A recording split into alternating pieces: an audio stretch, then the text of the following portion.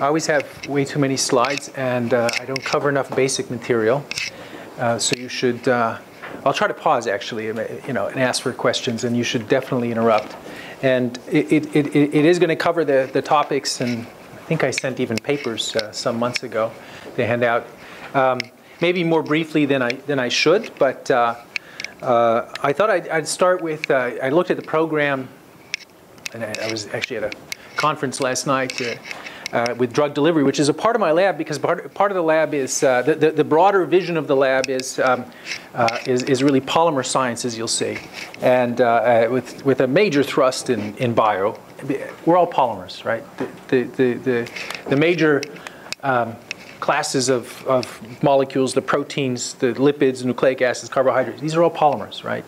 And so we make use of polymers, and I'll start with sort of something of an application of polymers in drug delivery. And if you can see, okay, there's both red filaments here and green ones, and we're going to be talking about our phytomicelles. And it's kind of 10 or 15 slides on using these things that are very long, can be very long, high aspect ratio, like F-actin, the cytoskeletal polymer. You've had lectures on cytoskeleton and flexibility of cytoskeleton. So if you can kind of see these red filaments, they have a persistence length, on the micron scale.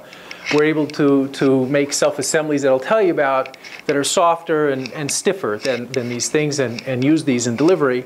But as I say, it's part of the broader effort in the lab of using soft materials, polymers, in a context of delivery, as you'll see, but also in better understanding cells and even development, as I'll try to argue. And so on this movie here, we've got cells migrating on one of these polymer gels, maybe you've heard about in the past, that's so soft that we don't need to add much more to these cultures to sort of see, I hope you can, that these cells generate enough force to distort the matrix, right? So in particular, watch this cell migrate by, and this matrix is being pulled and distorted, right, and springing back.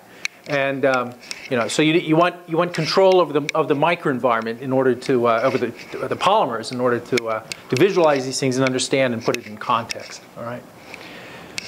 So as I say, the broader vision of the lab, we have all sorts of chemists and some biochemists, cell biologists in the lab, as well as engineers of various sorts and physicists. And if you sort of had to categorize, what's the broader science? It's really a polymer science approach to a number of topics.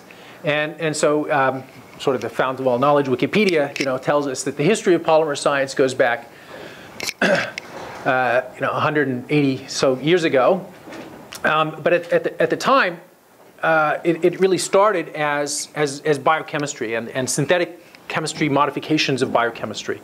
So I'm trying to say polymer science that we're so familiar with so many things around us today are polymers, synthetic polymers, really started in biology too, biochemistry, right? Taking molecules out of living systems, modifying them, making use of them. It actually took another 90 years with that initial start, taking from biology, modifying it, making something useful to understand that a polymer was really a series of monomers covalently linked together. So this is a guy, Staudinger, is credited with that, and he was really the first Nobel Prize in the early 50s, Nobel Prize in chemistry, for really describing polymers as they really are. All right, so we have biochemistry giving rise to chemistry, and for various reasons, wars and things like that, in the 30s and 40s, it was quickly realized, we needed to better understand the physics of these systems, the mechanics especially, and all the other physical properties as these synthetic modified biomolecules or pure synthetic polymers, started generating interesting materials. Well, what kind of materials and properties do you want? Classic engineering, And so to engineer, you have to characterize and theorize about it, and so one has a transition from the making stuff to characterizing and understanding it, and that's mechanics and statistical mechanics. And the Nobel Prizes start reflecting that. So Paul Flory, 20 years after the first chemistry Staudinger Chemistry Prize was given the Nobel Prize, really for contributions to theoretical polymer chemistry, statistical physics of polymers, and another 20 years later, another theory prize to a guy named Discher, who worked in this aspect and many other aspects of statistical physics, right? You know, as I said, polymers are pervasive, right?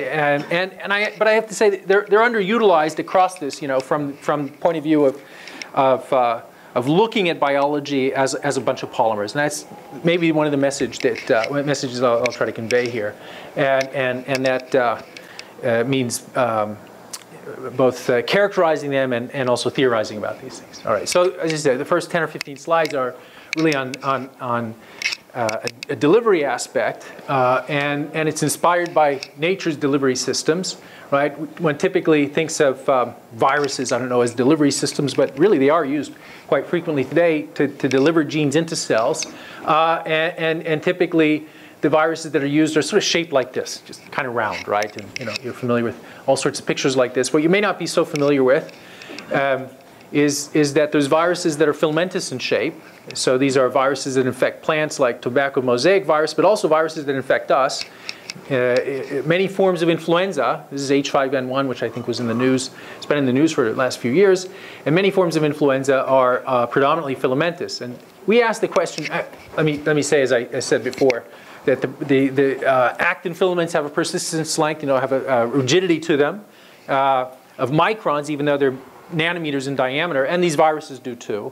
And we asked the question, does shape matter for delivery in a general context? And our approach was a polymer approach, right, as I was setting this up, right? So we've been working with block copolymers, things that have hydrophilic and hydrophobic parts for a number of years already when we started asking this question, which is 6 or 7 years ago.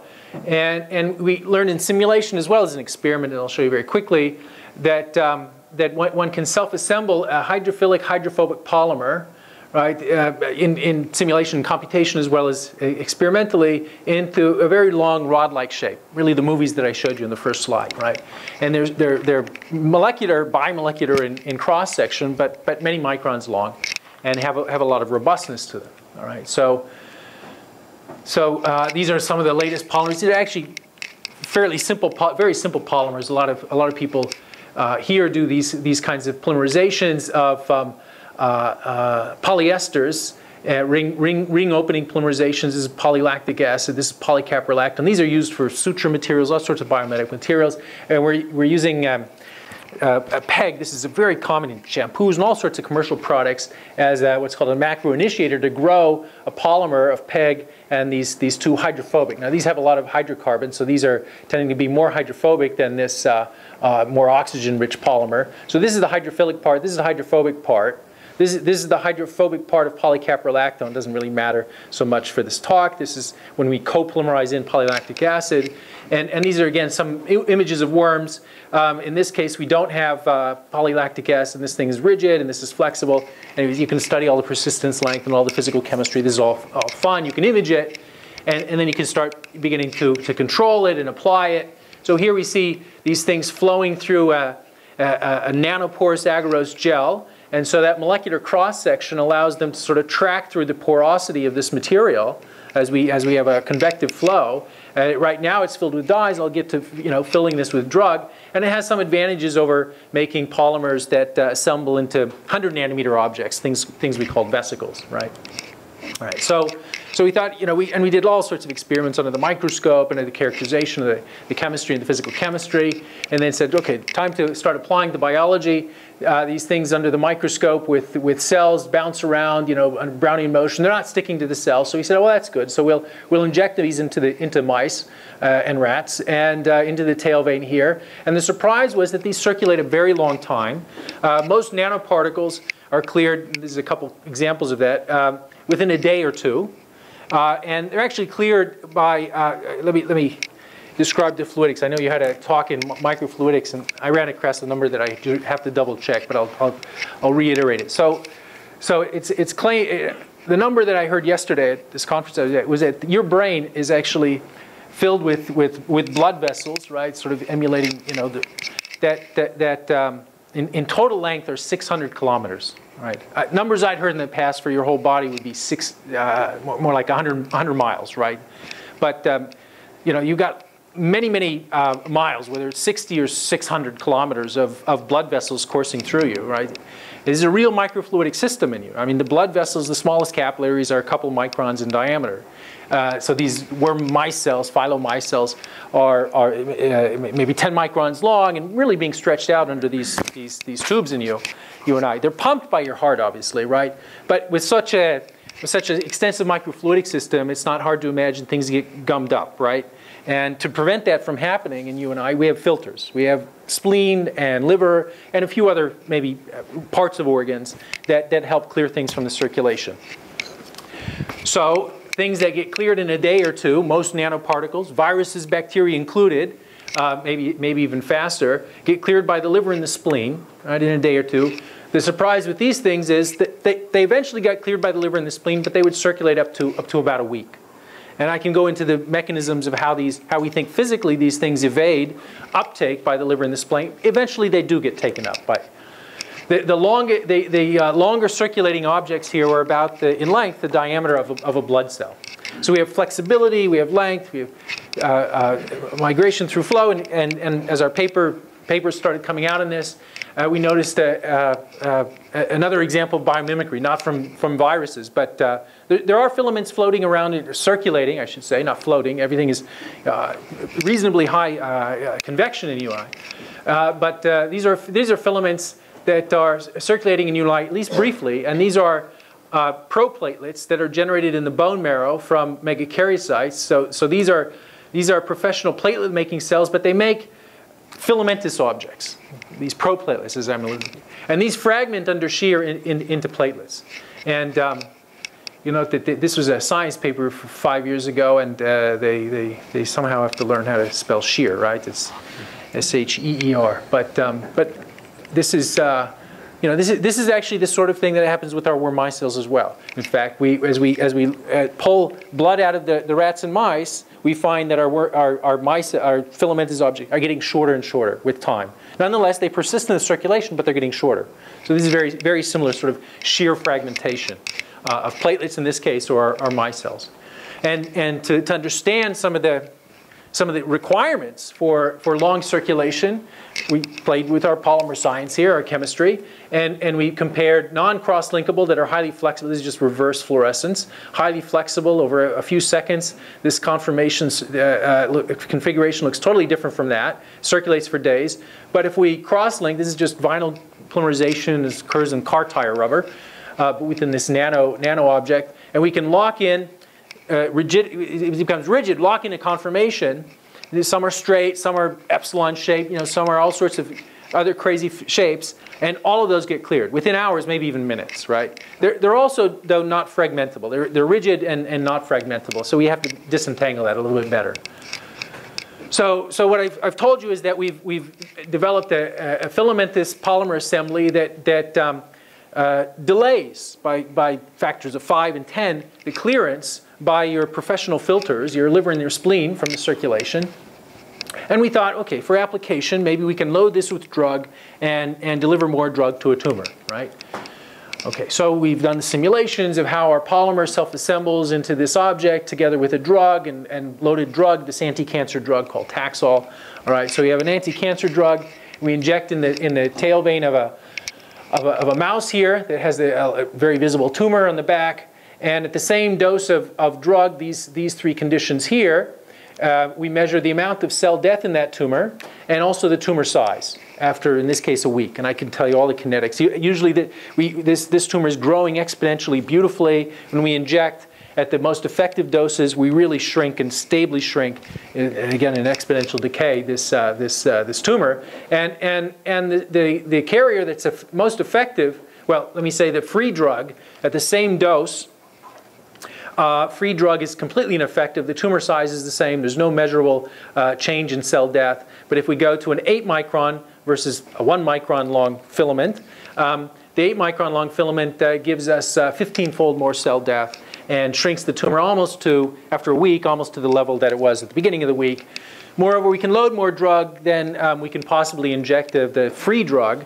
And this is really what one wants ultimately in any kind of nanocarrier. You can deliver more drug to a tumor site and shrink the tumor and kill more cancer cells, and that's what we're able to achieve, right? But we've had to really engineer the polymers here to be, these systems to assemble, of course, to take up drug, of course, but also to be flexible, I think fragmentable as well, and control the length, like these proplatelets, perhaps, like filamentous viruses, perhaps. All right, that was a model tumor. I'm going to begin segueing towards these notions of microenvironments and control of microenvironments around cells in the next few slides. So we're going to go from model tumors in the flank to brain tumors. All right. Again, we're going to use, I didn't mention, but human cells grafted into the mouse. But in this case, it's the mouse brain. We call this an orthotopic tumor, and we'll build insight into tumor growth and some of the aspects of development, and as they say, segue into these microenvironment issues. All right, so these cells in a dish and in the flank, in the back of the mouse, are susceptible to our drug carriers, just like I showed you before. These are somewhat different. These are glioblastoma cells, I should have emphasized. These are cells derived, they're human, as I said. They're derived from someone decades ago that had a brain tumor, and these cells have been propagated and used in research ever since. All right, so in culture, we can add free drug, this red curve, and the number of cells that are viable with at low dose of drug is high, and as we add drug, we kill more cells. Our carrier also does the same, maybe slightly better. The polymer isn't very toxic. We have to go to very high dose of polymer to cause cell death. If we inject, if we look at the tumors growing in the back, they have this exponential phase, and then they sort of plateau off, right? There's a lot of noise up here, but the trend is to plateau off. If we add our carrier system, we really suppress that growth. That's great. That's like I showed you, we can shrink these tumors. In the brain, however, here's the exponential phase, and a hint of plateauing off, and our drug carrier is not very effective. Yeah, statistically, it's really insignificantly different. Slightly lower, but not very promising. We anticipated this, and I'll get to the punchline soon. So we have tumor growth to understand a little bit, and also ineffectiveness of a carrier. All right. So the curves that I showed you, these sigmoidal S-shaped curves, are really fit to the classic model. Goes back 100 and some years, logistic growth, where one has initially exponential growth, but then death by crowding, sort of competition, pressure in a general sense, or maybe a very mechanical sense, right? And that's where we'll start, alluding to the mechanical environment. So the second term is what really gives you the plateau phase. The solution to this differential equation, worked out many, many decades ago, is this S shape, right? And it looks like this. The exponential ultimately would come up top and give you the initial growth phase. And when you fit the data, in the flank, these tumors are growing. Just pay attention to the mind. This is where we don't add drug. That's the important one. Don't add drug. In the back of the mouse, they grow at 2.8. The doubling time, double in size, is 2.8 days. In the brain, it's 2.9 days. It's the same. All right.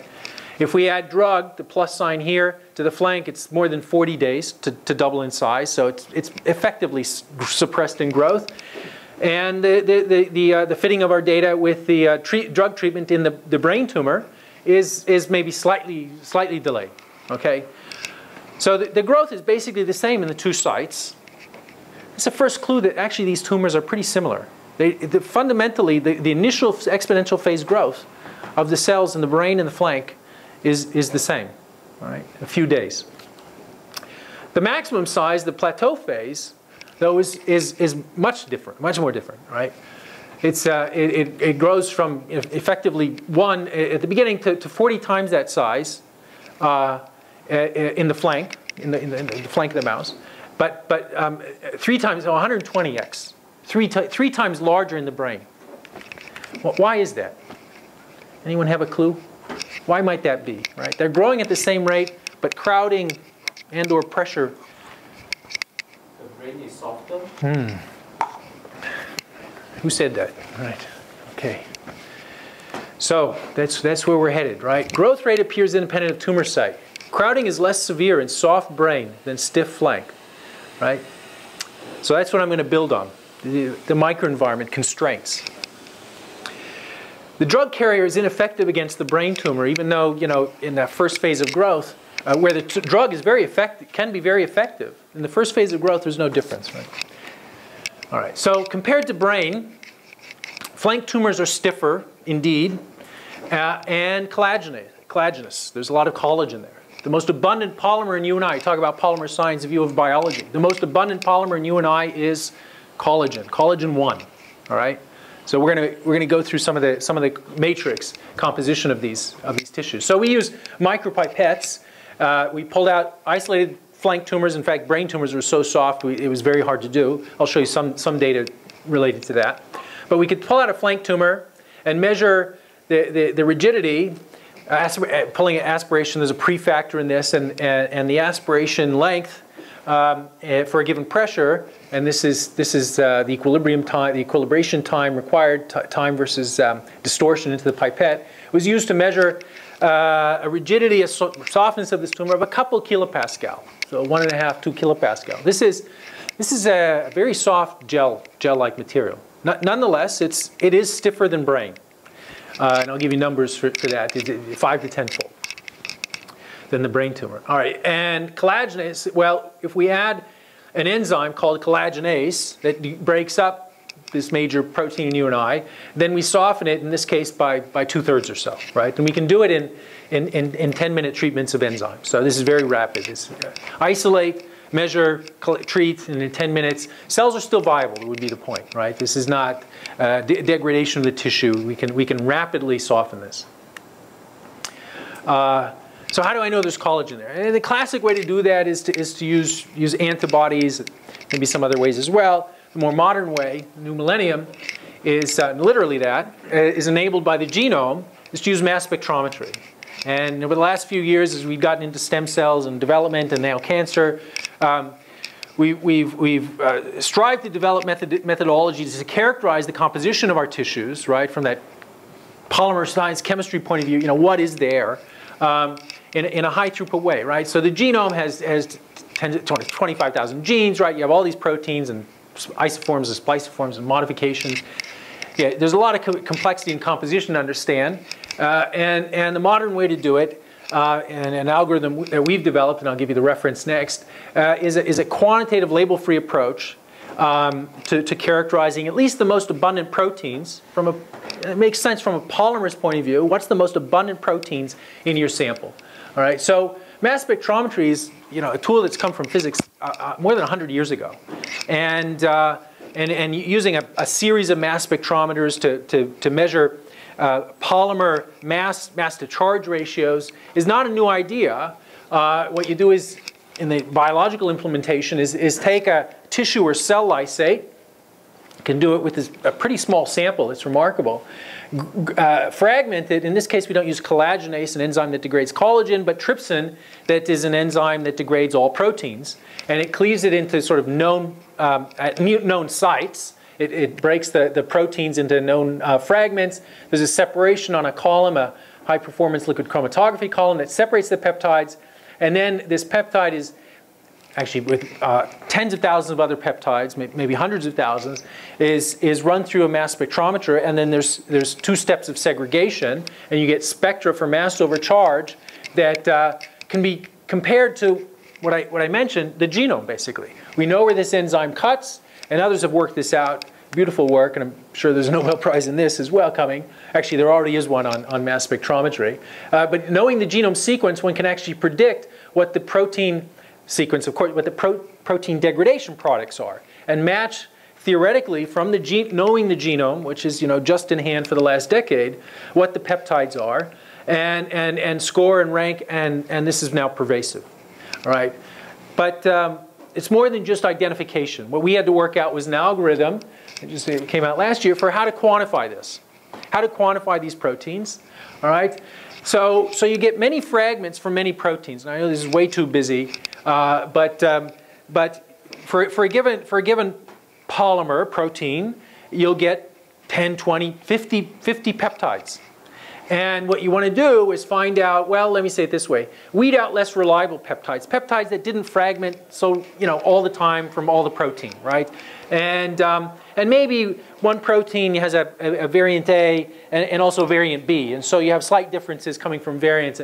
So there's these exceptions, and we generate scatter plots to identify the best correlated peptides within a sample, both from the same protein and compared to different proteins.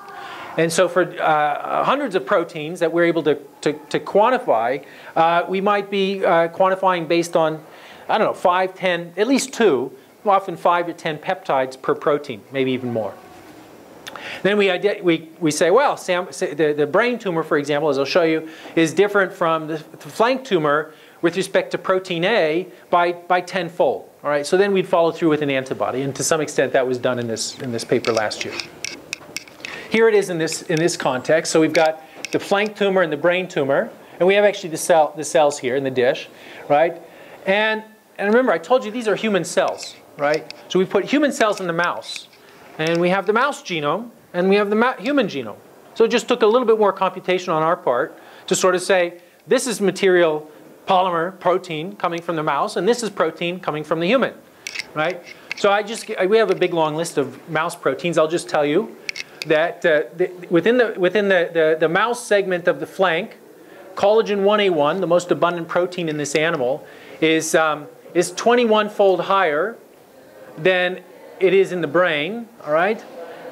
In the brain tumor, all right? Close the door. Sorry. Is it?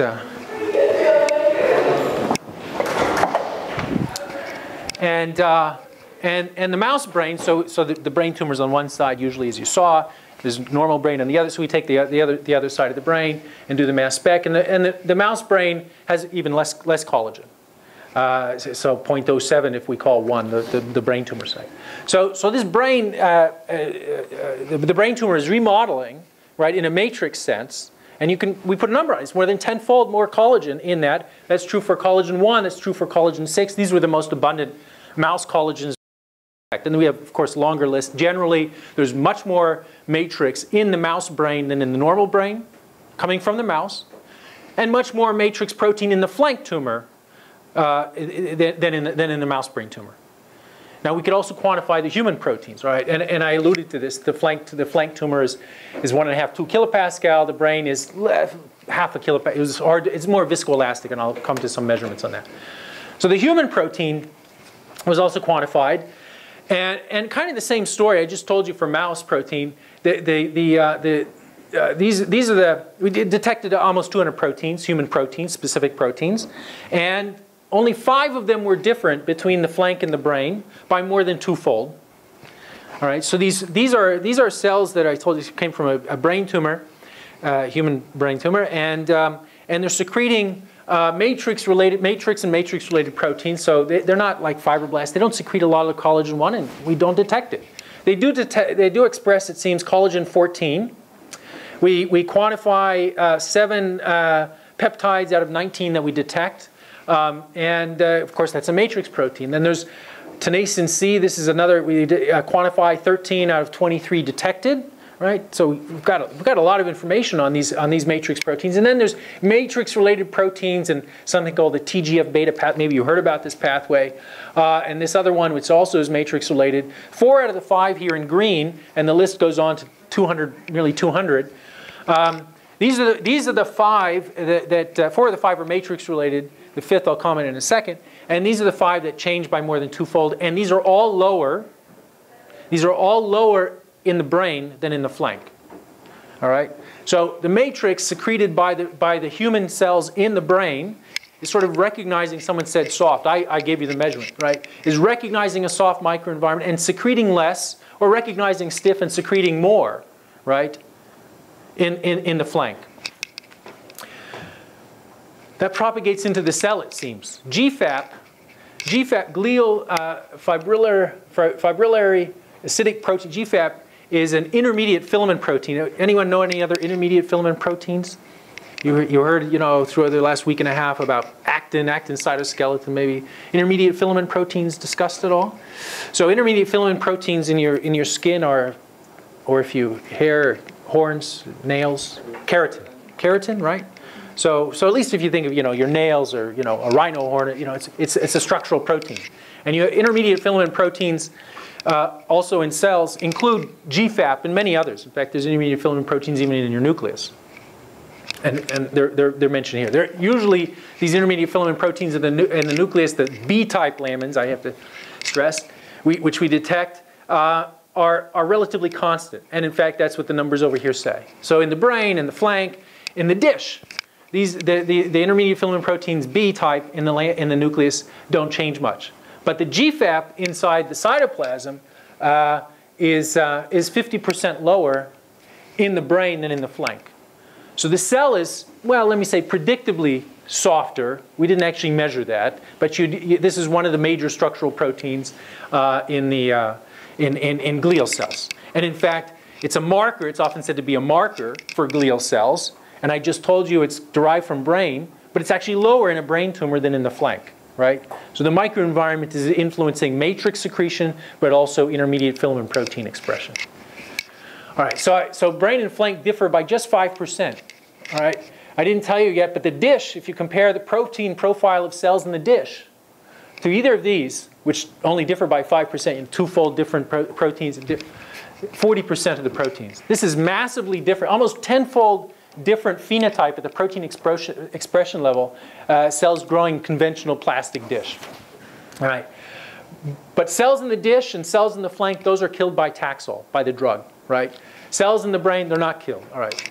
So some of you, maybe all of you had guessed what, in fact, what we had anticipated as well, that despite all this information I told you, really the problem you have to deal with here is we need to penetrate a blood-brain barrier, right?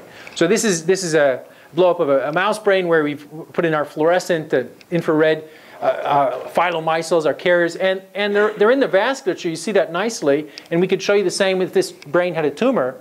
The problem is that the stuff that's in the bloodstream doesn't leak into the brain, even if there's a tumor there. So our drug carrier is not getting into the brain, right? So the people who came to us with this problem to work on, they were radiation oncologists. They knew they had the answer. They had radiation therapy in their back pocket, and they said, look, we're going to focus a radiation beam, and they had some preliminary evidence that this would enhance leakiness, and the only question was whether it would enhance leakiness enough for our carriers to get in. And in fact, that's what they show, and we go on to show in our latest experiments that we get at least 2/3 of the mice are long-term survivors when you combine drug therapy with radiation therapy, right? So kind of simple polymer systems, well-engineered, controlled, combining with what most people get, unfortunately if you have cancer, radiation therapy. And you can do, if you have the right carrier combined with radiation therapy, you can impact brain tumors better than just radiation therapy alone, better than chemotherapy alone as well. All right, so as I said, this was more of a segue into this issue of microenvironment, right? So brain is indeed soft, and I've already given you some numbers. We talked a bit about it. In the words of someone that is putting their hands on brains all the time, a brain surgeon. You can go online, I'm sure, and take a look at this documentary. This is a guy that travels from the UK to Ukraine for a number of years, and he's telling stories about his trips there. And well, in his words, a normal brain has the consistency of very smooth cream cheese, even smoother, I guess, than Philadelphia cream cheese, right, where I'm from, right? And in fact, as he said, and I gave you kind of the numbers, the tumor is more rubbery, stickier, and thicker, right? This is words of a brain surgeon, right? It's like, what's the Pascal or something, right? That's not how brain surgeons think, right? Kilopascal, not, this is the description, at least for a documentary. All right. So here's some measurements of that, but in a development context. All right. So how do things develop? A brain tumor that becomes stickier and thicker. And let me put that in an embryo context. All right. And this is I actually should have shown the chick embryo picture here. But anyways, this is starting from an embryonic disc of a chick, and then we have the embryo and the heart develop and the brain develop. And day by day, we're using our micropipette to measure how stiff and soft this is. And then we'll do proteomics and some other things, as I'll show you. All right, so the brain is, I allude to viscoelastic. As we aspirate, it it doesn't really come back so well. So it's got a major viscous component, irreversible component to it. The heart, though, very quickly actually, and I'll say that, show this clear, builds up cytoskeleton, builds up matrix, things, and becomes more and more stiff, and also is always relatively reversible, elastic. This is the starting point here, day 0, is, as I said, the embryonic disc. We measure both the heart tube, the heart, as well as the brain. There's a lot of noise here. As I say, we're not really happy with our brain measurements, so it's soft. It's less than a kilopascal. All right, we can also do the collagenase treatment of the heart here, and 40% of the stiffness measured here at day 4 is because of collagen, at least in that sort of measurement that I showed you before as well. And then if you inhibit the myosin 2, so have you talked about myosin 2 yeah? So myosin 2 walks along actin, but forms into filament. You'll have a lot more from me, right? And this generates force, and it contributes to the mechanics, the stiffness of tissue. In the case of heart, even at day 4, it contributes roughly 1/3. Not quite as much as the matrix, but the cell is generating, like tensing up its muscle, and that's contributing stiffness, right? You're relaxed, it's soft, you tense up, and 1/3 of the heart muscle is stiffness is due to that. In fact, what I just showed you is just part of the spectrum of a development of normal adult tissue stiffness. At a microscale, most of these tissues have been measured, although more needs to be done. So brain, as I said, is less than a kilopascal. We've got a big window there, and others have done better measurements, and we need to clean up this figure some. But brain is very soft. Heart, skeletal striated muscle. Heart muscle is at least 10-fold stiffer on this kilopascal, 10 kilopascal, 15. Some will debate 20, maybe higher. Then fat is soft tissue, right? Then we have other tissues in between, some of them mentioned here. And then there's cartilage and bone. Well, of course, bone at a macro scale is rigid, calcified. But what we put on this scale, for reasons you'll see with stem cells, is really pre-calcified bone and microcartilage. There's around the cells in bone, around the cells in cartilage, is a matrix layer, and the stiffness or the softness of that layer is distinct from the stiffness of the surrounding calcified bone or the surrounding cartilage. So on this scale, there were dozens of kilopascal, right? A lot of cell biology is done growing cells on rigid plastic, although cells secrete things on that. So plastic is off scale in terms of rigidity, right? As is calcified bone.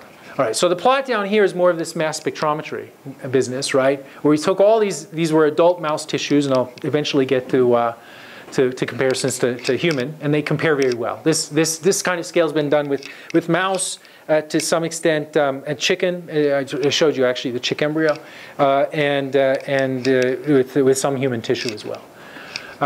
So by mass spectrometry, one sees sort of what was alluded to before, and over several orders of magnitude, that from brain to heart here to the bone, collagen increases systematically. In fact, this power law, this scaling, typical in polymer physics, and you'll see another example of this soon enough, right, where the elasticity is set by the polymer itself, with and without cross-linking, maybe additional components, and here the collagen 1 concentration relates to the elasticity, or vice versa, to nearly the one power, but it's really 1.5. So you could say elasticity is collagen to the 2/3 power from inverting this relationship here, across several orders of magnitude in collagen and a couple orders of magnitude in tissue stiffness, right? So how do we, so what? So how do we make sense? So I, had the first slide of cells migrating on soft gels, right? And so the gels that we make were really initiated in this sort of context by Yuli Wang, this seminal paper 15 years ago. Polyacrylamide immobilized on glass, functionalized with collagen 1, but in this case, it's a ligand and is not structural. We know that from doing AFM on the surface of these gels. This collagen is covalently integrated, interpenetrating, but doesn't affect the elasticity. So the red and green points are here with and without collagen. So we're controlling the elasticity through this polyacrylamide polymer gel. It's a hydrogel. It's 90-95% water. And more recently, or the last number of years, we've made similar gels immobilized on glass with hyaluronic acid. This is a naturally derived anionic gel. We can polymerize it and cross-link it, functionalize it with collagen. And I have a slide or two later that says you get the exact same thing with respect to cell responses that I'll show you when you control the elasticity of either of these gel systems. Okay, so, yeah, please. When you cross-link, what happens to the, like in terms of mechanical properties? Right here, exactly. Okay. So you cross-link them. You come in with AFM and you indent, force indentation. We use something called the Hertz model, or related to extract out an elastic constant. All right. So the elastic constant now is the force to indent and the indentation distance, the 3/2 power. We have an elastic modulus now as a function of what you were asking, the cross-linker. So we add cross-linker at various concentrations. This is over a 10-fold range to 3, 5, 10% polyacrylamide, which is 90 to 97% water. All right, and a small amount of cross-linker is hooking the chains together. Right. So this is one acrylamide chain, polyacrylamide chain. This is another floating around. We add the cross-linker, and when these diffuse together, covalently they're locked together forever. It's a covalent bond. Can't be broken very easily at all, especially by cells pulling on it. It doesn't degrade, all right? And as I add more cross-linkers, right, put more cross-linkers together, what's going to happen? It's going to stiffen up, right? And Paul Flory, among others, this Nobel laureate, told us that the cross-linker concentrate, the elasticity, the rigidity, the stiffness of this, it scales linearly with the cross-linker. All right, that was a theory coming about 70, 80 years ago. And that's what you see with microscale measurements, all our data points here, the squares, and even some macroscale measurements, the circles here, really show the elasticity is linear in cross-linker. And this is always a good sign to say, you know, we understand what's going on with the polymer physics, right? And this isn't affected, as I said before, when we put collagen in it. Now, I've seen others work in this field and they don't show this relationship, and I'm always troubled what their material is, right? The material remains mechanically isotropic? Yeah. So homogeneous and isotropic, right? And you can check this by macroscale tension tests as well. It's hard to do by AFM and rheometry, but you know, by other means you can see that this is an isotropic material. And is there any... As well as homogeneous on this surface. And we're probing by AFM the surface that we're going to put cells on, right? Go ahead. Is there any shrinkage or flowing? Yeah, these are good, you know, polymer preparation questions. And so this polymerization will usually be done, if I understand our current methods, in a saline solution that that is equivalent to what the cells will live in, will be cultured in. So we don't make this in water, pure water, and then change to a saline solution or change solvents like that, because gels will swell and shrink and maybe even detach off the surface. Okay? Please, yeah. Does the stiffness saturate when you add more concentration? So the bottom plot shows this kind of thing, all right? So this is the hyaluronic acid gel. This is, say, naturally derived, synthetically modified to give us cross-linking. And here's that linear cross-linker regime as we add cross-linker. But then it plateaus, saturates, as you say. In fact, it goes dangling excess, we call it. So this is sort of a, right? You have a cross-linker. It's actually got to react on my two hands, right? And if I add, if you add a ton of cross-linker, so it binds to this side and then binds to this side, then it doesn't bind together, right? So then you can not only saturate, but have a softer system, right? Than what you should have at lower constant, right? Right. Okay. So what one really wants to control these, to better understand control the environment that you're going to grow the cells in. And all right, this is the picture I should have shown you before, right? But I'm going to show you now taking cells from this chick heart that I gave you some idea of the mechanics of, fresh chick hearts, stiffened with time. We're going to isolate cardiomyocytes from that. We're going to take embryonic stem cell-derived cardiomyocytes and put these on these gels and try to understand what the response is to the elasticity, right? So this is good reductionist biology. Well, so so we claim, right? All right. So I do have to tell you that the heart tube starts beating, as this movie was showing, at day 3, day 4, right? It doesn't. You may have a heart tube earlier, but it takes a while. We thought these cells were ideal to put on our gels, cells that are spontaneously beating, and we first started working on this a half a dozen years ago. First paper came out 4 years ago, and there's more work that I'll show you about unpublished, where these cardiomyocytes, as isolated sparse cells, are in this case beating on a soft gel of a kilopascal. These are about day 10 cardiomyocytes, or on a very stiff gel. The stiff gel was intended to mimic a matrix that's as stiff as a scar, an infarct, right? If you cut yourself, and you through healing, more matrix gets deposited, and that scar stiffens up a bit. That happens to your heart if you survive a heart attack, and then more and more people are. And so this infarct region that heals with scarring, heavily cross-linked collagen, and we measured by AFM to be in this range, 30 kilopascal to higher with AFM at the microscale.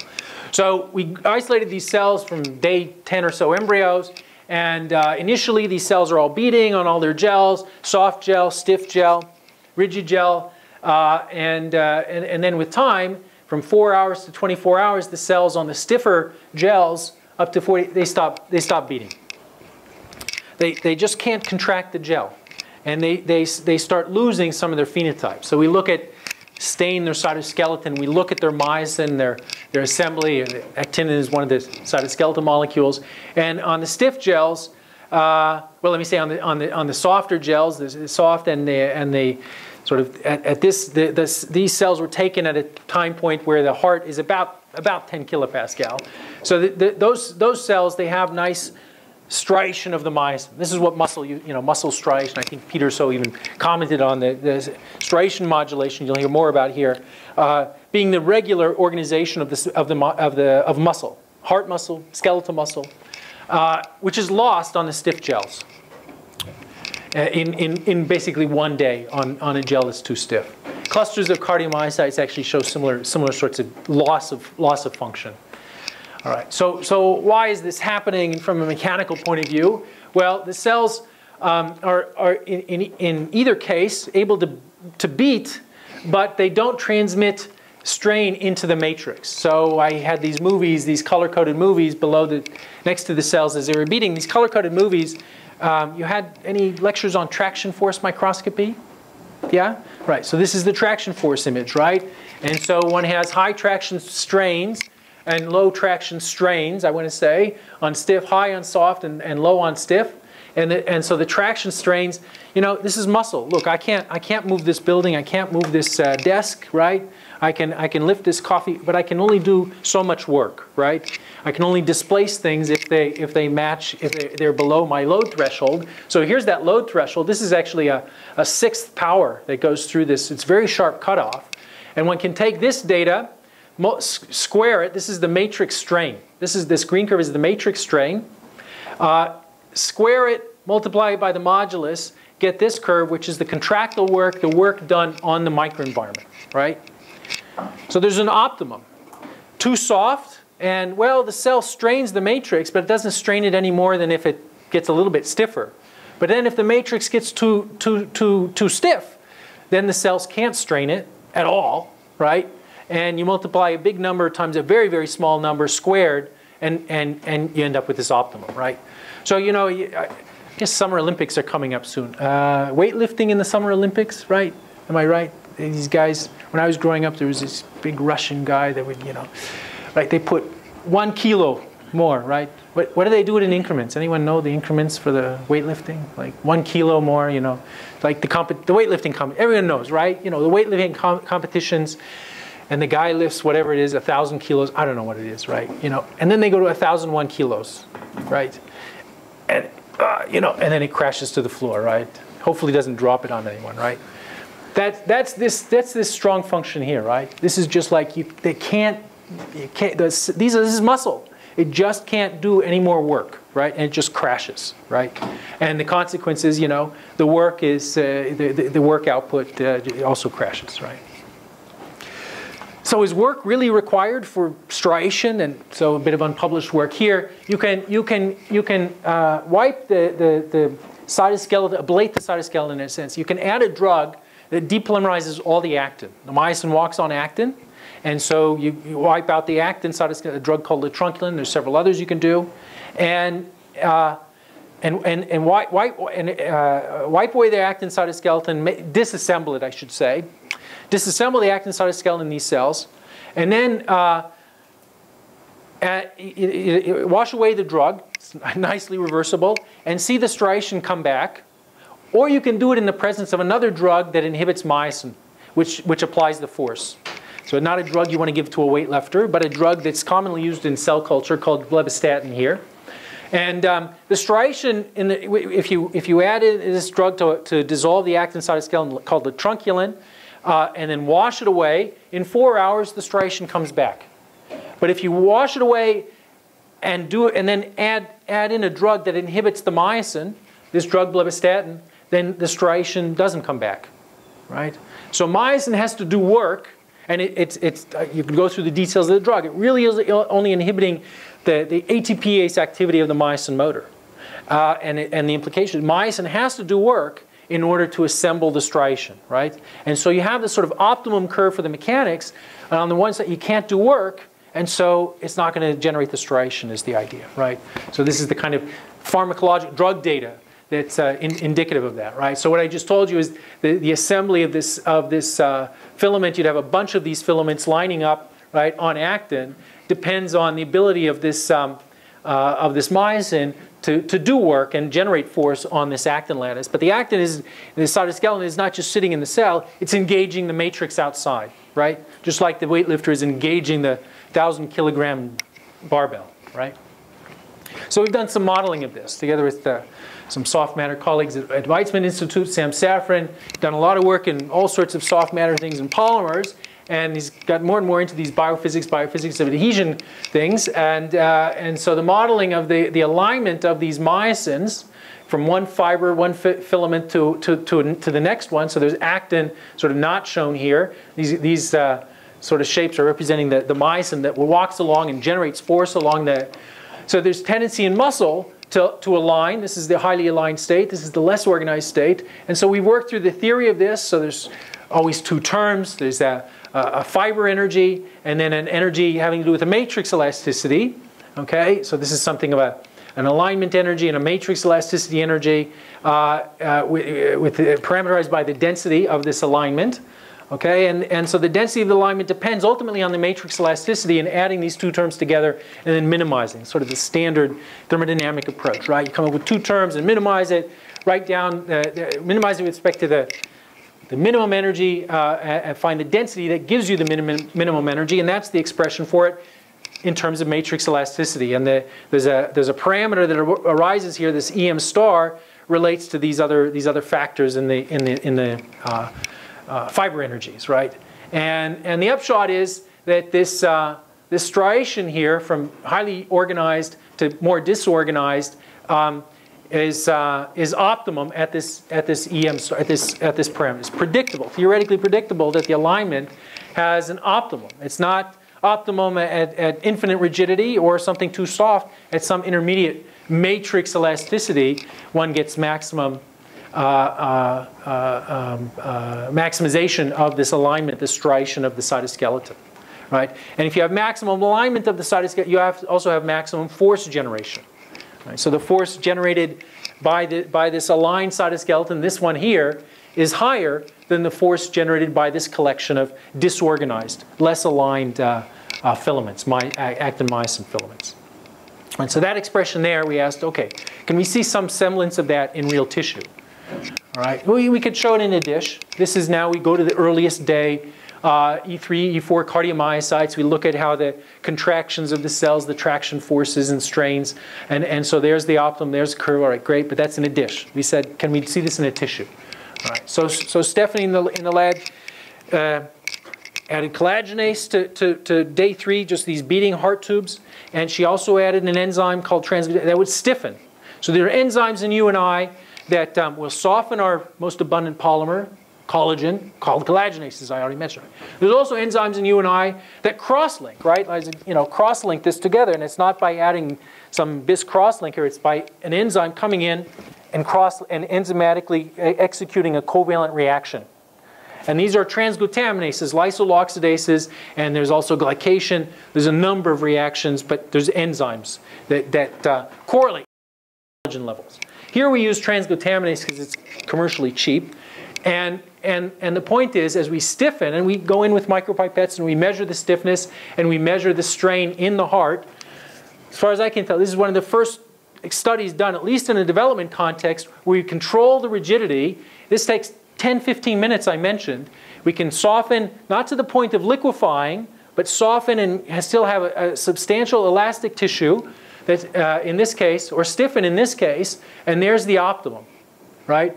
And the optimum, the peak here is the native tissue elasticity, right? And of course, the output here is how much strain is generated by these cells in an intact tissue if it's too soft, too stiff, or just right, right? We also, this is not projecting very well, we could go in and use confocal microscopy you heard about, fix and stain, and try to measure the striation organization, and it does fit. At least as we have really only done the experiments on this side, that the Z disc width, this is the alignment of the myosins, decrease with softening of the tissue, just in 10, 15 minutes, right? So is 10, 15 minutes long or short on a biological time scale? If your heart stops for 10 or 15 minutes, is that a very pleasant thing? That is not a pleasant thing, right? 15 minutes on this time scale, right? This is why we like the system, right? These, especially this chick heart, beats at 1 hertz, right? So this is, engineer, how many cycles? 60 times is 100,000 cycles, right? Thousands of cycles before the cells start responding, right? But we have a nice clock here. We're not, and we can do this in minutes. And of course, therapeutically, medically, 10 minutes is a long time for a heart, right? You don't want to go with that, right? So we can say that calcium waves still propagate. Anyways, this is work that's being written up right now, and this is some initial work with the embryonic stem cell-derived cardiomyocytes. Are they sensitive to microenvironment? So this is the kind of optimum you see with cells, at least for 6 days on these kind of substrates. So I think in the labs you're playing with embryonic stem cells, am I right? Yeah? Are you playing with cardiomyocytes derived from those cells, or no? No? So this is one of the major default lineages. This is a mouse embryonic stem cell line that was actually infected with a promoter that allows only the cardiomyocytes to survive. It doesn't matter. The cardiomyocytes we can work out in these same sort of culture systems, and as a function of elasticity, the beating rate in this case, in this measurement, is showing this kind of optimum with stiffness, right? Okay, this is stuff I've already mentioned. So, okay, the reason I go back to this is, so I told you we're going to do mass spec on this, right? So what are the proteins that are following these trends for the mechanics? All right, so we grind up the tissues. We can do this very segmentally, as I say. You can do small sections. But we knew collagenase sensitivity was there. But we had no idea what was going on inside the cells. So this is a log scale here, right? So this is over a 100-fold range. And we had 200 proteins. And we just said, OK, what proteins track these trends? What data tracks these trends, right? And then we asked, what proteins do we find? All right? And the proteins we find are all very sensible in the sense there's cytoskeletal adhesion and also channel proteins that trigger the contraction. So myosin, adhesion protein, circa, this is channel proteins. So as you upregulate, the matrix also is going up, although the data is messier than we want. That's some work to do maybe. But collagen's going up in heart, not in brain. And all these cytoskeletal proteins are going up in heart by an order of magnitude or more, and basically constant in brain. And so just structurally, these cells in the heart are getting bigger, stronger and stronger as the matrix outside is resisting. And the cells around also contributing to the stiffness, right? All right, so we've gone back and forth a bit with heart. I'm really lousy with time, right? We're okay? All right, so I probably have maybe 10 more slides.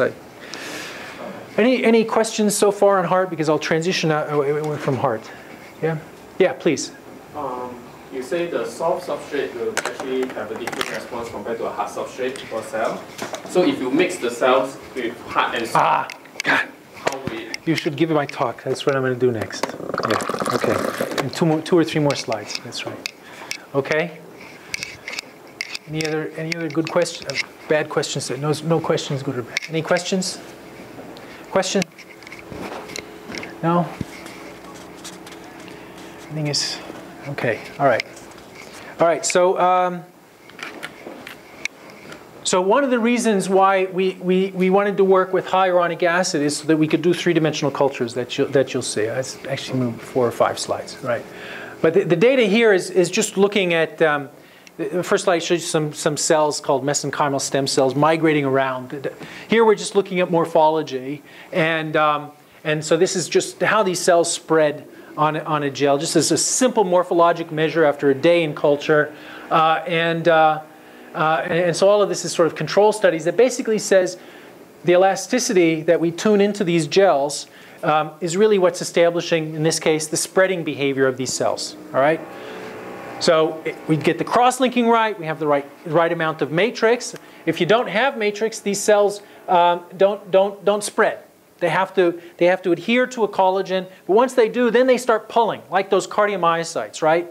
They don't beat like cardiomyocytes. They pull. They say, okay, this is stiffer. I'm going to spread some more. I like it. I'm going to spread, engage more integrins and adhesions, spread more and more until they get sort of some happy limit. And so that's the curve.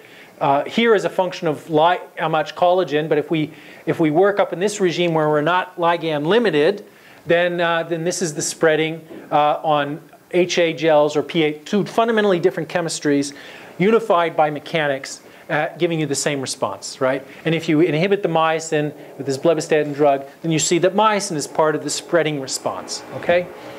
These gels work okay in cultures, even with serum, which is often complained. I mean, you can add serum and the same response is seen. So this is not, these gels are clean in that respect. Now, there are other materials widely used in these kinds of studies. Not so wide, used by some groups. PDMS. And PDMS is not a hydrogel.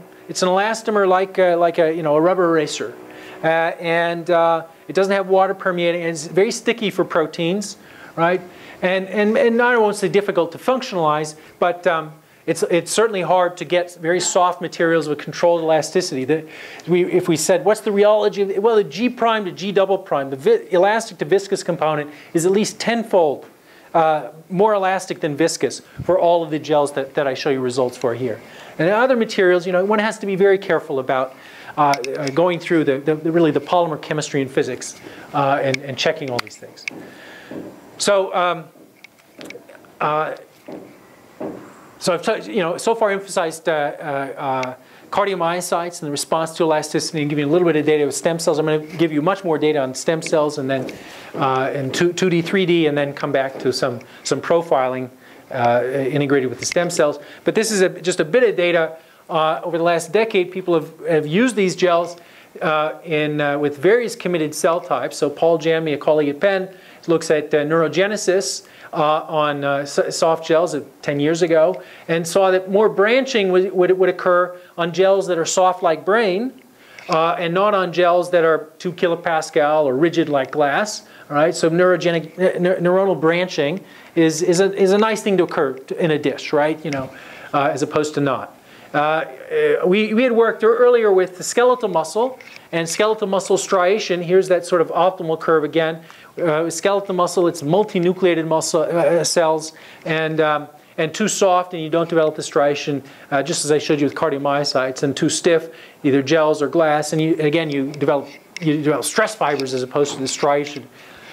And Dave Mooney worked with not the acrylamide gels, but an alginate gel system he had developed, functionalized not with collagen, but with a tripeptide RGD, and a cell line that makes this osteogenic in character, an osteoblast, and it shows, well, he's got 3 data points, and I sort of, as you'll see from our data next, sort of a maximum at 20 to 30 kilopascal, okay, but he didn't actually have data on the minimum side, so I sketched this in. But certainly, he's not getting he's getting a matrix elasticity effect, and he's not getting maximum bone formation from these cells, at least to the extent you'd say so in a dish, on a very stiff matrix. He's getting something close to what we said, what we've measured is similar to the protein layer on top of bone that it's pre-calcified before the collagen turns into calcified collagen or bone. All right, so the stem cells that I had in the first slide and alluded to just now are cells that for decades people have said can take on at least some of the lineage characteristics of these lineages I've told you about, more readily bone than neurons, but there's a handful of reports that say these MSCs that one can isolate from all human bone marrows, although more and more rarely with age, they become more rare. But these adult stem cells can take on certain characteristics of neurons or muscle or certainly bone-like cells. All right. The ability of these cells then to respond to matrix, is what we're testing here, all in the same serum condition. Again, collagen 1. It's not best for maybe all these lineages. I mean, we've done work with fat, I'll allude to, where we switch to fibronectin. Collagen is not the optimal ligand all the time. But the elasticity is, the same sort of systems we're controlling. And blebbistatin, if you add this drug in to inhibit myosin, it limits the ability of these cells to sense the microenvironment and start turning on, days after changing morphologies, turning on markers for neurogenesis, myogenesis, osteogenesis that we see here. So this is 4 or 5 days. And you need a sort of 3, 4, 5 days to turn on a neuronal program on soft, brain-like gel, not seen on stiff gels. Muscle marker, this is a muscle transcription factors, transcription factor on the intermediate stiffness gel, not on the soft, not on the stiff, likewise for the bone, right? So these cells are assembling cytoskeleton from disassembled to more and more assembled stress fibers with stiffness of the matrix. And then many people that work on cytoskeleton will say, okay, I look at a disorganized cytoskeleton, I'm not going to see many adhesions engaging the matrix, so that's what we stained for here, and in fact that's the case. The adhesions engaging the collagen on the gels show the same sort of trends. We worked with our colleagues again that did the theory for the striation organization to understand cytoskeletal assembly and polarization, organization in this case of just actinomycin that doesn't striate. And so the theory papers here for the active force relative to the passive mechanics, the active mechanics versus the passive mechanics of these cells. A key parameter here is the polarizability of these cells, how elongated they'll become, and both really with respect to the cytoskeleton, the alignment and elongation. And the forms are very similar to what I showed you for the striation. I didn't mention it, but it's really a Lorentzian type of function. Here as well as for the striation. In this case, it's for the order parameter, the organization alignment of the actin cytoskeleton as a function of matrix elasticity. The theory, the dashed lines here, going through the experimental points. The R parameter here that breaks this up into 3 groups of really cell is highly elongated cells or less elongated cells. So we sort of had to take care of boundary conditions. So anyways, the details have been published a few years ago now, a couple of years ago now. And the point is, here's theory again. And I said this, slide number 2. Polymer science is more than just chemistry and, of course, biochemistry, which is really accounting. But you want to have theorists contributing and modeling to help guide, how are these things responding. Okay, so that kind of data and what we had already anticipated said myosin 2 should be important, should be critical. I alluded to it. So here's the sort of experiment with this drug. Inhibiting myosin 2 blocks all the gene expression. These are neurogenic genes that are being turned on in a soft matrix.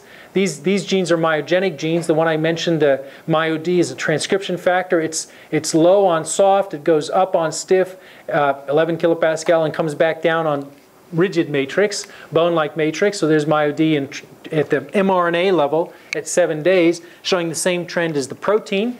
Unless we inhibit with blebbistatin, unless we inhibit with drug, then this thing is suppressed. So the cells have to use that myosin to spread and pull on the matrix, like those cardiomyocytes, and then use that to somehow turn on pathways. And I'll allude to some of those later. All right, you can model this data in very simple terms. Again, you sort of get something Lorentzian in form. We have stress and mechanics multiplying together, really coming from two terms of a free energy, effective free energy for the system. So the probability of some kind of response here was modeled for the data, the neurogenesis, myogenesis, osteogenesis here for these stem cells. The gray curve is if we add myosin inhibitor, we basically block all of this, right? And the parameters that fall out of that kind of modeling are useful. They tell us things like the effective temperature of these cells that are generating all this activity, the effective adhesion and cooperativity in adhesion. All of these parameters increase with rigidity of the matrix. Cells are more quiescent, less adherent from the modeling parameters on soft materials like this. Okay, so this lends a little bit of insight into disease, I think, because MSCs have been occasionally used in the context of therapies where there's fibrotic scars, and people have sometimes noticed, not everyone, that there's calcification that occurs, and so that kind of makes sense. We've measured. I've showed you some AFM results for the infarcted heart, a fibrotic heart, and that aligns with the mechanics of osteogenesis. Aligns with David Mooney's data for RGD alginate. His data is really not here, but it would be this part of the orange curve here. So I think we have a better understanding. Osteogenesis doesn't occur on rigid materials. It occurs at intermediate stiffness materials. But this is also pro-osteogenic in a scar. And so, as I said, people that put MSCs in scars sometimes have reported calcifications, and that sort of matches this data. Others have made use of this data in stem cell therapies. This is a stem cell group from Stanford, and what they did was isolate muscle stem cells, not these mesenchymal, but muscle stem cells, grow them on gels that are too soft or muscle-like or too stiff, and show that if they grow these cells on muscle mimetic gels, the best myogenesis occurs in the animal. With cells that are grown on the right gels, right? So matching the mechanics of the target tissue, priming your stem cells in these soft, compliant microenvironments seems a good idea. Okay, so I was asked, and I said this was coming earlier. Anyways, this is the 3D, and so the hyaluronic acid allows us to polymerize a gel on top. All right, and that's of course not just a cell culture question. Cells really are surrounded by matrix and other cells. So can we get these kinds of responses with an overlay of hyaluronic acid? So this paper came out in the last few months, years in the making. This is one of these MSCs on top of what might be, I don't know, acrylamide gel below, but hyaluronic acid gel above, right? So here's the cross section of that. The green is the collagen 1 functionalized on the acrylamide. So the adhesion density we measured on the top of this cell, and that's shown here, okay, with the overlay or without the overlay. And basically, with the overlay, the amount of adhesions, the vinculin or paxil adhesions engaging the matrix on top, this is a symmetric gel, is pretty much the same as the gel as the adhesions below. In fact, this was slightly softer, so I think this is slightly lower than the underlying gel. But clearly, there's fewer adhesions on the top of a cell that doesn't have an overlay of matrix, all right? And then these other questions, okay, if it's soft below and stiff above, or stiff below and soft above, what happens? And this cell can't tell up from down, all right? It engages, and that's with the morphology and cytoskeleton data. Here's the morphology, and I'll show you the cytoskeleton.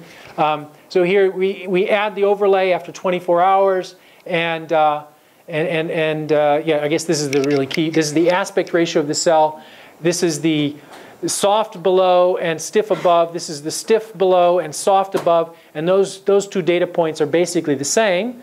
If we have stiff below and stiff above, you have a cell that's more needle-shaped. It looks different, and then the cytoskeleton looks different, and statistically, it's very different. The soft below and soft above is sort of the softest case, of course, and is different from the others, right? So at least with these overlay kind of cultures, it's 3D. It may not be, you know, throwing cells in a matrix, being surrounded, and I'll get to that next. But this is engaging all around and is basically showing matrix elasticity matters. It does modulate morphology and cytoskeleton, as I'll show you next. And that's here. So here we look at the organization of the cytoskeleton, the order that emerges as a function of matrix elasticity. Here it is. All right. This is that same sort of Lorentzian form. So here's at least that upward part. And now when we add the 3D overlay, so those white data points are basically those 3 points.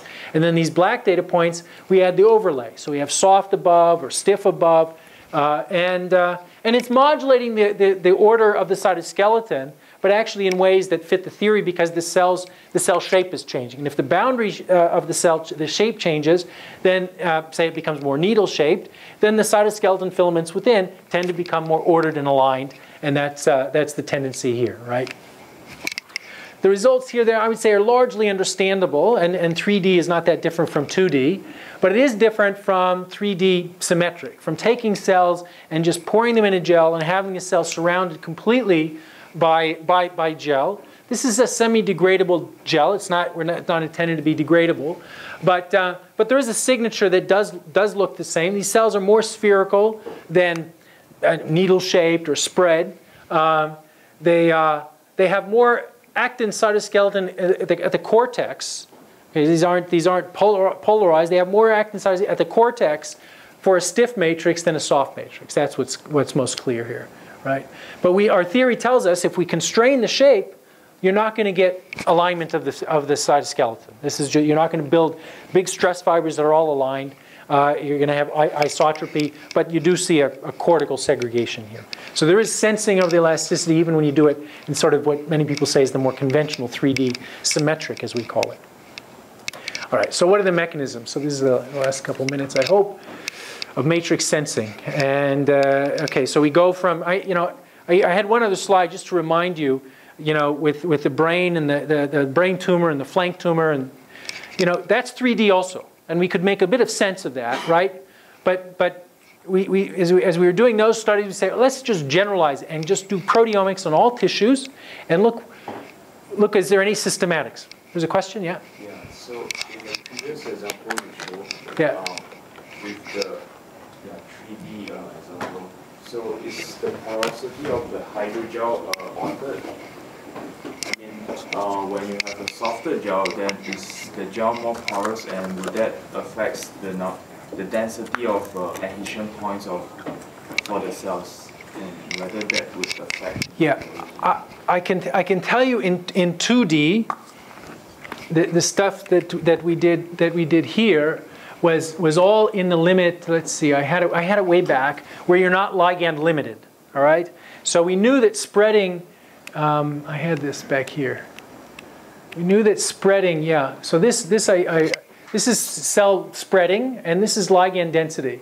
So everything else I've shown you really is in this ligand unlimited regime. All right. So we know in 2D the answer is no. It's harder to show that. So with the 3D gels, right, we were working in this regime where 2D is no problem. All right. But it's harder. Cells all look spherical. In these 3D symmetric cultures. So I don't have a good readout that I have in 2D, yeah? But we added enough ligand in all those cases. Porosity is different, and so, it would be nice, porosity of the HA, I have to say, the porosity of the HA gels is also different from the porosity of the PA gels. And so things I show you with overlays, I feel comfortable that this doesn't matter because we can have a PA gel of 1 kilopascal below or 11 kilopascal below, and then HA of 1 and 11. And I told you, it's all the same. And these have fundamentally different porosities because the density of the polymer being polyanionic and the nature of the cross-link. So porosity doesn't matter for the overlay. I feel comfortable in saying, but I can't do that. I can only do hyaluronic acid here. Other people are working with PEG, and that's where you'd sort of say, okay, we'll compare different hydrogels of the same elasticity and see whether you get the same profile for 2, 3, 100 different hydrogels, right? And that's a good experiment yet to be done. But we've sort of done that for the 2D and also the overlays, right? But that's you know, to really say that this response is elasticity rather than porosity, rather than ligand, I should show you, you know, at least 2 and you know, arguably even more, right? And that's where the field is. Some are playing with PDMS and saying some different things than others who play with other gels, right? And you know, more groups have to make more polymers and look for the unifying factors. So far, in 2D and also in 3D overlays, with a couple of polymers we've engineered well, I say elasticity is the common denominator. Yeah. So if you have a stem cells in your situation, how will it differentiate into? Will it be a neuron or a we didn't take it that far. Yeah, it sounds. Yeah, postdoc was finishing and we just took it this far. Yeah. Yeah. Another question: how deep can it sense softness? I mean, how deep? Deep. How deep? Yeah, that's a whole nother talk, right? But we published a little bit on that. In fact, our cell paper had a little bit of it.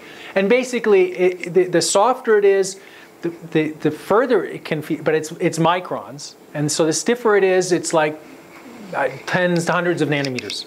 Okay, and we've done finite element models, and I can give you some of the references if you. Yeah, but we have more work going on. Actually, in the context of what I'll tell you next, but I don't have any of the slides to show you. Any questions from this side? I'm not looking over here so much. No? Roger, yeah. Yeah, I don't know if you're going to get back to this, but what about the nature of focal adhesions or adhesion complexes in 2D with the overlay? And yeah, okay, so we only looked at vinculin area per cell area, okay, in the overlay. In the overlay. We didn't even try to stain in this 3D symmetric, okay? But this, you know, this overlay, there's, other than the artifact of the confocal section, right, we have a first gel that the cell's on top of. It's obviously optically flat. Then you have this other, so within that optical section, you know, it looked similar. It looks similar. I mean, density, yeah, density. Sort of punctate. Punctate, yeah. So maybe you can see better in the paper, you know, you even see stress fiber alignment into the focal adhesions. That was my next question, whether the subskeletal arrangement was in this kit, yeah, we didn't show enough pictures of this, but you know, if you have a cell has more broken symmetry, more elongated, you know, you'll see more elongated focal adhesions, right? And in this case, the example shown here is more, huh? And more stress fibers. Yeah, and more stress fibers. Yeah, it's stress fibers go up with stiffness. It's the alignment that is affected by shape, cell shape, right? And cell shape, but also cell shape is affected by elasticity. So, yeah. If the cells does not like the softness, can it emit some ECF to change the environment? So that's sort of what I remind you we show in the tissue, right? That mouse tissue, right?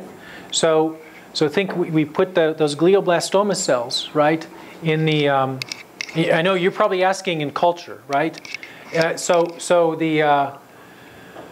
When we've done, we've got more work to do like this, but this. This profiling down here is the kind of thing you want to do with cells in culture as well. Now the hydrogels don't adsorb, and I gave you one bit of data on this. You pre-incubate gels with serum, which has vitronectin and fibronectin and other factors, and the gels pre-incubated with serum or not, a subsequent culturing of the cells, the cells look the same. Okay, so 24 hours in serum has no effect, right? So it's contributing to matrix, even though the other mouse cells are contributing much more to matrix, 21 to 1, 24 to 1, in between those two tumor sites in vivo. So yeah, those things can happen, and I would say it's sensible to at least think about this relating to rigidity, right? The more matrix you have, the stiffer it'll tend to be, and that's what this data says, right? And I can show you this was collagen 1, I can show you collagen 6 and all the other collagens that we get, right? Instead, I'm going to show you a nuclear protein, all right? So we take the same mouse tissues, right? Just to try to finish up in the next few minutes, we take the same mouse tissues that I've told you about, and we profile the nuclei.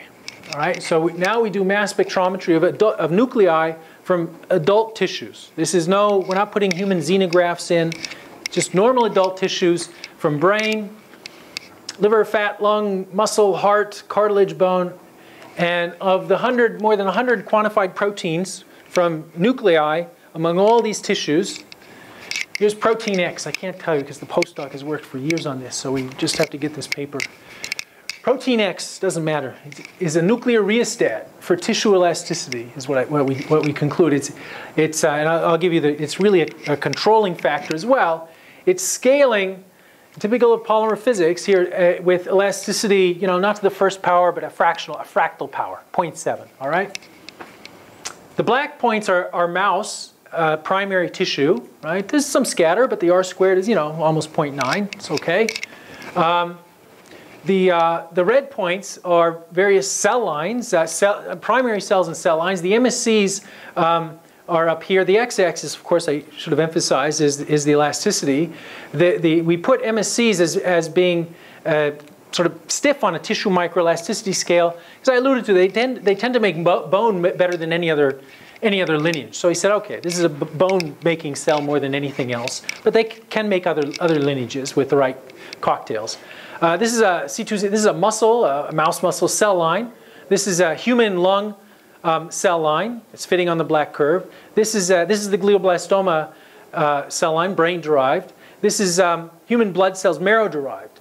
Bone marrow, right? Bone marrow is very soft and flexible, right? This is what first thing Wikipedia says. Bone marrow, flexible material in your bone, right? These cells live in soft like brain, in fact, and we've measured this. It's a 300 Pascal or so.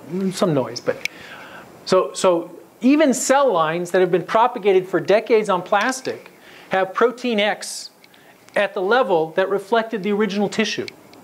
It's remarkable. It's not just primary fresh tissue. There is some responsiveness and some importance to it. I'll show you next. Moreover, as we go up in stiffness, we've characterized nuclei from these cells and well, all the cell lines, and the nuclear stiffness goes up, right?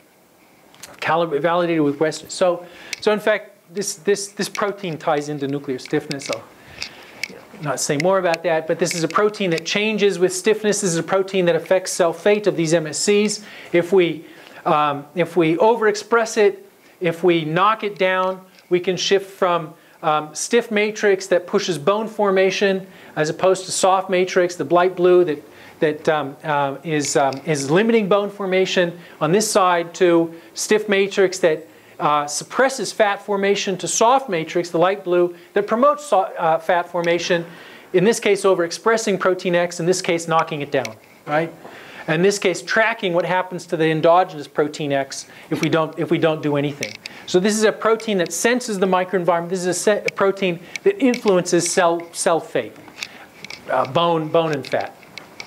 All right. So finally, to the end, flexibility offers opportunities, right? I wanted to talk a bit about this drug delivery sort of thing because it ties into the broader efforts of the lab, and also flexibility is there in nature, right? And can be, if understood, exploited, and go through that crank, that cycle.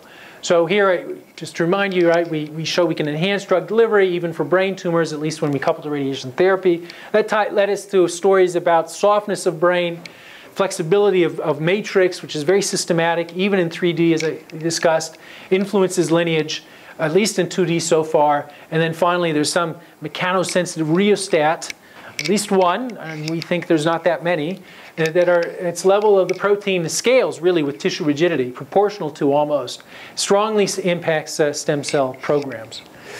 So this is some of the people that have done the work. Some of the names have appeared on the slides.